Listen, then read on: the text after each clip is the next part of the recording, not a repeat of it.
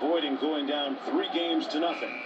A deficit no team in a 7-game series has ever overcome. And Mike D'Antoni is hot.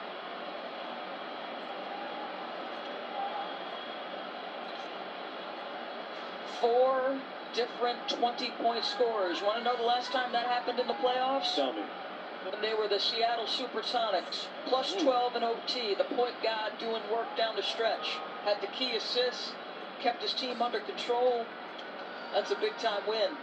Now we have a series, yes. Mark Jones. They have turned up the heat in this series by virtue of the win.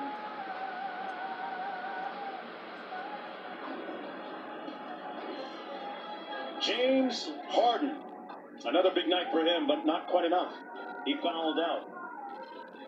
Gilgeous-Alexander came up huge for the Thunder. The NBA playoffs continue over on ABC with the Lakers taking on the Blazers already underway. Coming up next on ESPN, UFC Fight Night.